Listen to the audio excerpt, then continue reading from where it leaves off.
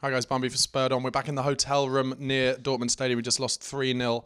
Dortmund, I've got Jack Bryden, the social media legend, nerd of the channel. Jack, that was hard to watch, wasn't it?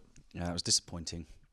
Thoroughly disappointing. You come all the way to Dortmund and you don't expect to see, that team wasn't our strongest team, obviously, but you expected him to play a stronger team. So why didn't he? It's just all about the league now. Yeah, clearly he's concentrating on the league. Like you made a couple of points that he played the likes of Josh Onomah because maybe he's just blooding him in a bit more, giving him a bit more experience in European football. I mean, I don't know, just thoroughly disappointed to be honest with you. And yeah, I mean, it's a tough one to take, but you move on to the next one. Villa on Sunday. If we don't win that, then it'll be a bit embarrassing, but... Yeah, no, Villa obviously lost their last game 4-0 to Man City. Do you think if he'd played the first team and we'd got, an away goal, got a result, played a lot better, that would have kind of given us the momentum and confidence to kind of not matter about the fact that we'd be tired on Sunday, if he'd done that? Yeah.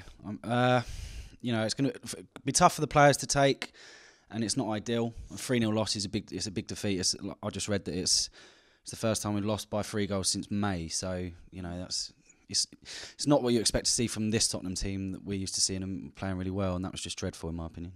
All right, try and end on some positivity. What's your prediction for the Villa game Sunday? Score prediction? 3-0. Let's go for it. We'll be playing a stronger team, hopefully, and yeah, Villa are terrible, so I don't want to jinx it, but yeah, I think we'll do quite well against them. Okay, hopefully Jack's right. Let us know what you thought of his comments in the comment section below. Don't forget to subscribe to the channel on YouTube. Follow us on Twitter @SpurredOnTV. Come on, you Spurs. Go Spurs.